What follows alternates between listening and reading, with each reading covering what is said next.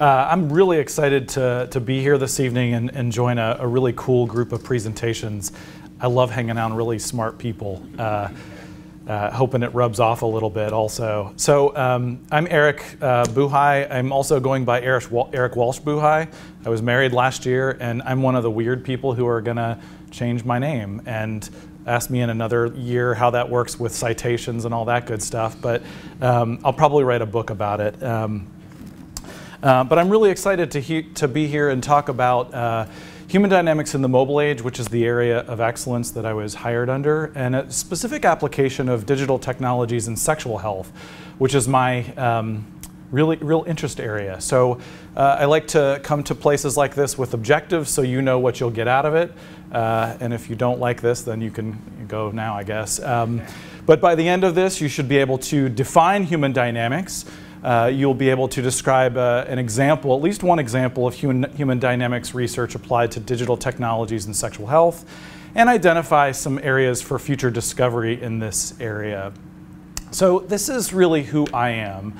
My background is really all about sexual health promotion, and mostly among young people, teens, middle schoolers, high schoolers, and really how we can promote sexual health in these young people, as well as applying innovative technologies, really understanding the influence of technology on human behavior, but also how we can employ it for health promotion and behavior change. And it's this latter area that brought me to San Diego State in 2014.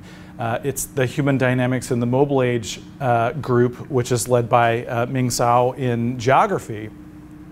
And you might be asking, what is human dynamics? Well, human dynamics we define as a transdisciplinary research field focusing on the understanding of dynamic patterns, relationships, narratives, changes and transitions of human activities, behaviors, and communications. And many of the terms included in this definition are really represented by the faculty, which are listed below. I'm the bearded one on the left. The bearded one on the right is Joe Gibbons in sociology, Lourdes Martinez, who's in the School of Communication, Ming in the middle, who's the lead, and Atsushi Nara, who's in geography also. And my expertise that I bring to the table is public health, and I'm a trained social and behavioral scientist. So, as I mentioned, my real interest is in human sexuality, and right now I'm teaching a course of human sexuality to 85 undergrads, which is interesting. We could talk about ethical issues in human sexuality, and we talk about reproduction and sort of issues of childbearing and things like that, which is autism. So there are certainly some relationships in this group. But for the last several years, my team and I have been studying sort of the influence or the reactions of society to new technologies. And I like to call this, relate this to moral panics.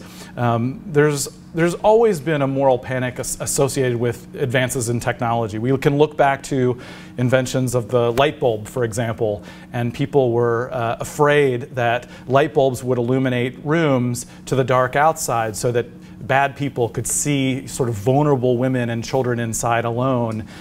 And it's no different now with today's technologies, and especially social networking websites like Facebook, but also sexual networking platforms and websites. We think of things like Match.com and eHarmony, which are dating websites, but we also think about places like Tinder and Grindr, which are geosocial networking applications. So applications that we use on our phone that find people who are near us who might have some interest areas that we're interested in, specifically sex.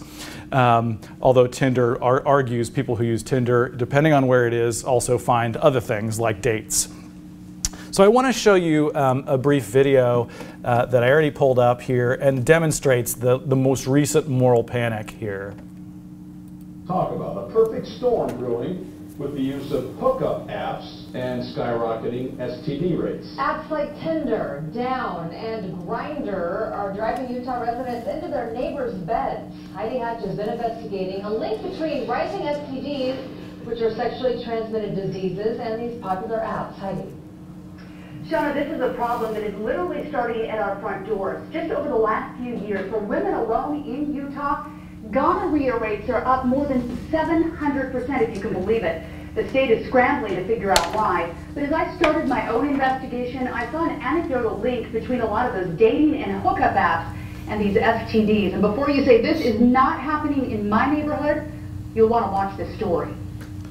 Well, we're not going to watch the story because I just like to show the beginning of that. She did her own anecdotal research, and I am extremely proud of her for doing that, and also scaring the crap out of people in Utah for sort of the dangers that Tinder and these apps present. Now, the real question is, are these apps dangerous? And this question is not a new question.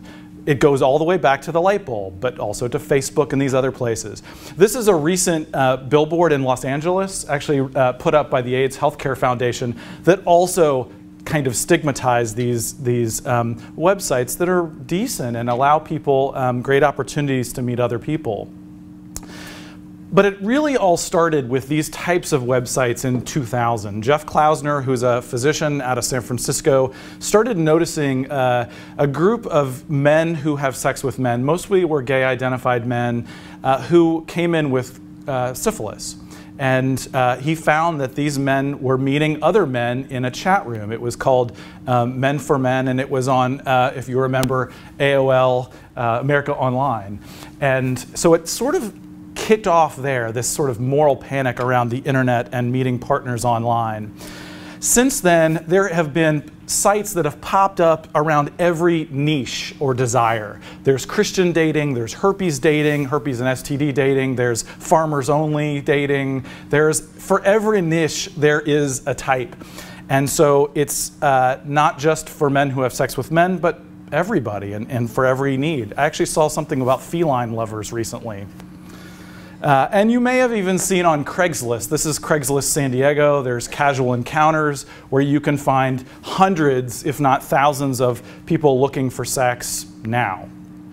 Now, this is not all about instant sex or instant gratification. We all might know somebody who's met somebody, including their boyfriend, girlfriend, partner, wife, husband, etc., online, like on eHarmony or etc. And the Pew Research Center is reporting that acceptance and use of mobile apps and dating site is actually increasing. So it's a good thing. But we still hear a lot about some of those dangers. This is an early research study done by Paige Paget at a UT Houston School of Public Health. She found that 30% of women who met partners online the first time they met that partner had sex with that partner the first time, and 77% of those did not use a condom at first sex. So while that also is sort of alarming, there's some larger questions that we ask. Well, there's some meta-analytic studies that have mostly been done on men who have sex with men and have shown higher risks for unprotected anal intercourse, both receptive and insertive. But what about heterosexually identified individuals?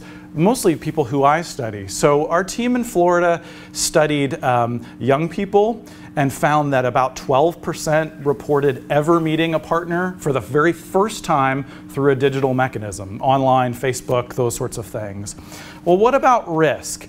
We actually found that people who met partners only online, which would be the sort of that risk area that we're thinking about, wasn't the risk area. It were people who were meeting partners in both online and offline venues. So it's almost like a new opportunity.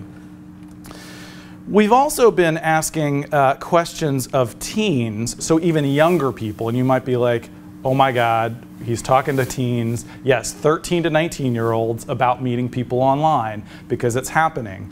So another study in Florida that we had actually used biological STD specimens, chlamydia and gonorrhea, to see if there's really a biological STD risk. And we found no biological risk for STDs for meeting partners online. There's a slightly higher behavioral risk for this type of activity, but it doesn't translate to biological risk. What else are we finding? Well, we're kind of flipping the equation from the negative, unintended pregnancy, sexually transmitted diseases, HIV, and starting to look at some good things, some positive things. In our teen study, we actually found that young people who met partners online versus people who met partners offline had equal amounts, reported equal amounts of sexual satisfaction. But the online folks actually reported lower relationship satisfaction, which often makes sense. Because of the nature of online relationships, they tend to transition a lot faster than offline relationships, and we're still doing some more research.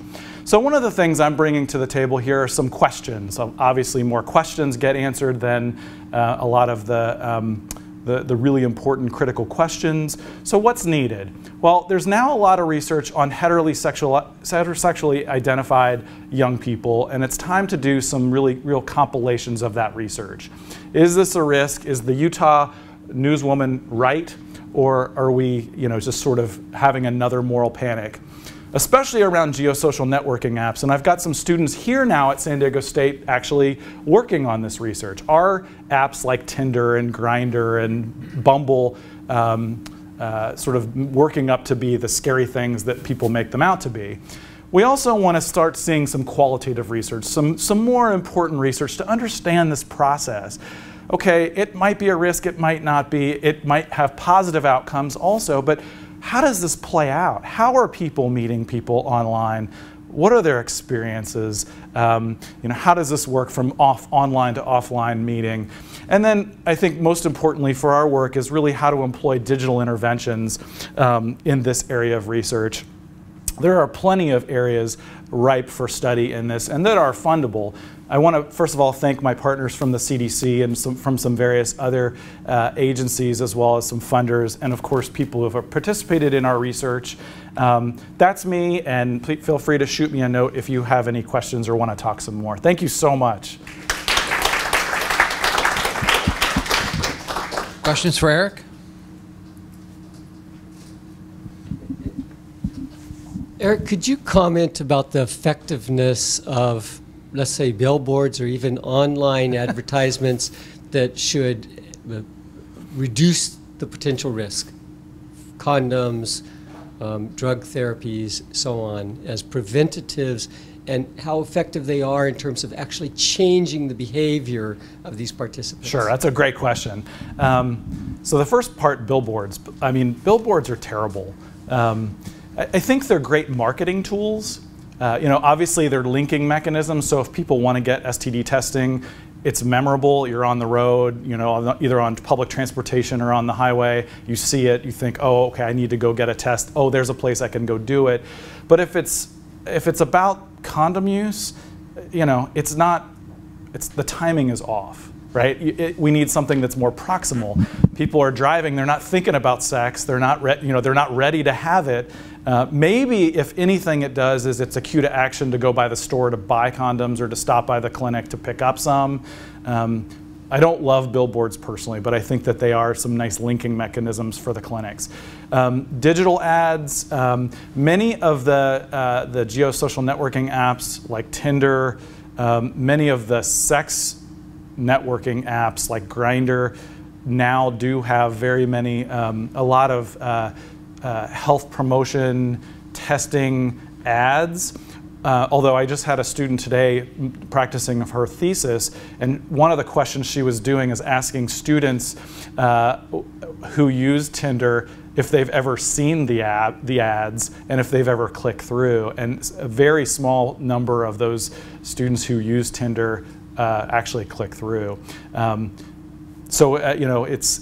It's still some areas for research and to figure out how we can be more creative and get people to click through to what we have to offer.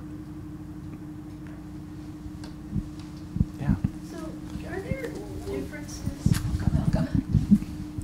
Yeah, so this is from an older woman. So are there differences Age doesn't matter, it's okay. I know. Are there differences between people who use these kind of apps in terms of risk behavior than people who don't use them?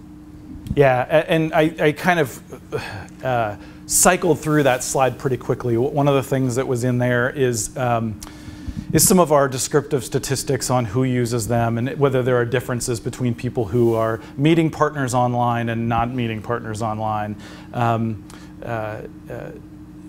There are some in terms of risk characteristics. As I mentioned, it's not a biological STD risk environment, but people who do use some of those apps are more sexually experienced. For example, they often have more vaginal sex partners. They have an earlier age at first intercourse, whether that's oral, anal, or vaginal sex. So the risk profiles tend to be greater, but it doesn't necessarily translate into biological STDs or HIV. And we know some other, among young people, we know some other characteristics like age and gender and identification.